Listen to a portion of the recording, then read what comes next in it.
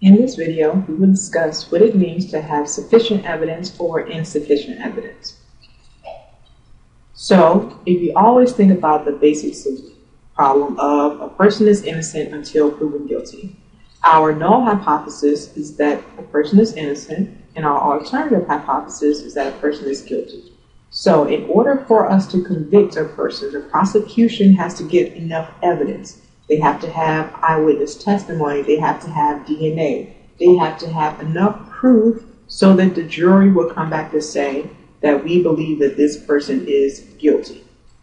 So, if the prosecution does this, then they have sufficient evidence. They have enough evidence. They have statistically significant amount of information to say that this person is guilty.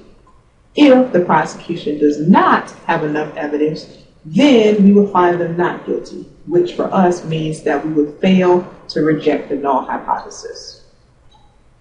Do you see how this interpretation is always based on the alternative hypothesis? We either reject the null, and we say that we have enough evidence to say the person is guilty, or we fail to reject the null. We do not have enough evidence to say that they are guilty.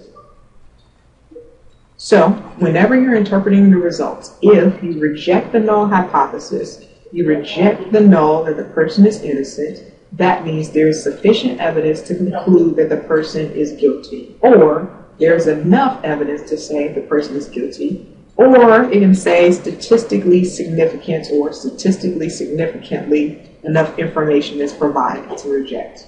If it is not, then we fail to reject, which means there is not sufficient evidence. The prosecution did not give enough evidence to say that the person is guilty, or there's not enough evidence, or statistically insignificant, meaning not significant.